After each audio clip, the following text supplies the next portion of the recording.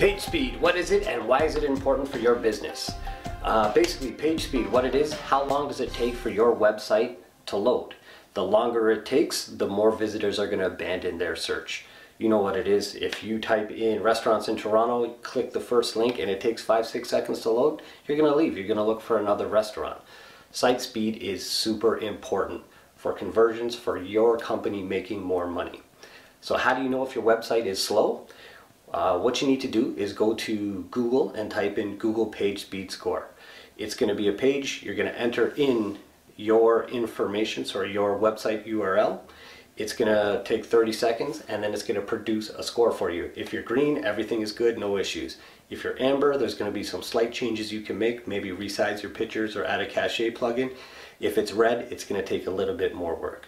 The good thing about Page Speed Score is it takes a couple hours to do, but it can dramatically affect the amount of money you make. If you have any questions about how to resize your pictures or install a cache program, please let me know. Message me in the comments below, respond to this video, or just Google it. It's a really easy fix and you can make a lot more money. I'm Kevin for Samurai 9 Design. Good luck with that.